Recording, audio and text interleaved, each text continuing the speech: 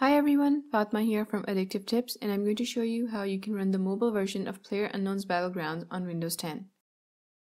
To run the mobile version of this game, you need to download an emulator, and the developers of the game have an emulator that is built for Windows 10. Download the emulator and run it. It's a simple exe file that you're going to install like any other Windows app.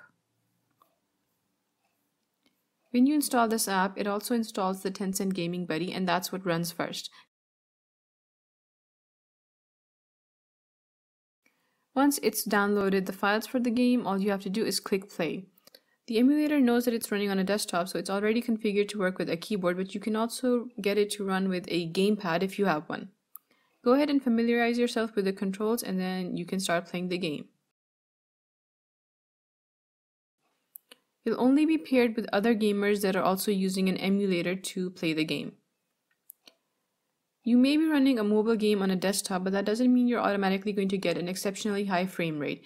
The game is going to have its own limitations, and your desktop is also going to have its own limitations. So together, you may not get the highest frame rate possible. Thanks for watching. I'll see you later with more tips and tricks for Windows 10.